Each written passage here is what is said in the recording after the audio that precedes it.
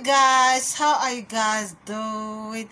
How's everybody in the house? I'm here again today. I am Sister Ogochinyere.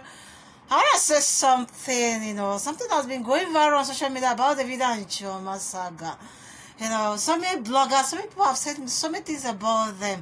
But I ask you guys question about this Devido and Chioma. Have they come out to tell you guys anything about them?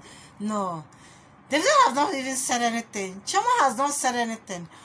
Why many people have, said and concluded everything about them. I want to say something here today. Why is it that we always want to drink Panadol for somebody's headache? We always want to talk about somebody's problem. What we have ours. Can you guys just leave Chioma and Devido alone? They are lovers, and there's nothing that will make them to break. I pray and group them together. They are lovers. They love each other. There's something in them, that you guys don't know about.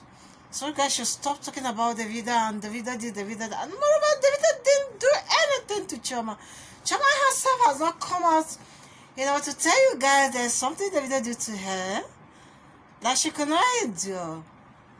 Chioma is there flexing her life, being happy. She doesn't even care about what people are saying. She has not even said anything. Okay, rumor, there's a rumor going around now that the Chioma has deleted everything about the video on her IG, official IG. But I want to tell you today that is a lie. The video pictures and everything are still there. Chioma's pictures are still in the video's IG. These guys are just living their lives. We're here cleaning ourselves. Lies about them. If Devido doesn't love Chioma, would he allow Chioma to come to his house and live?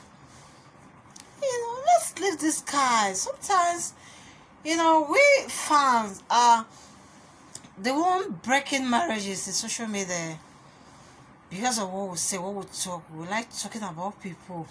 We don't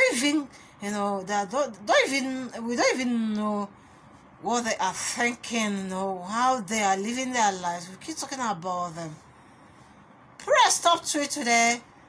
Devido didn't do anything to Chioma, and Chioma is fucking not complaining. Thank you guys.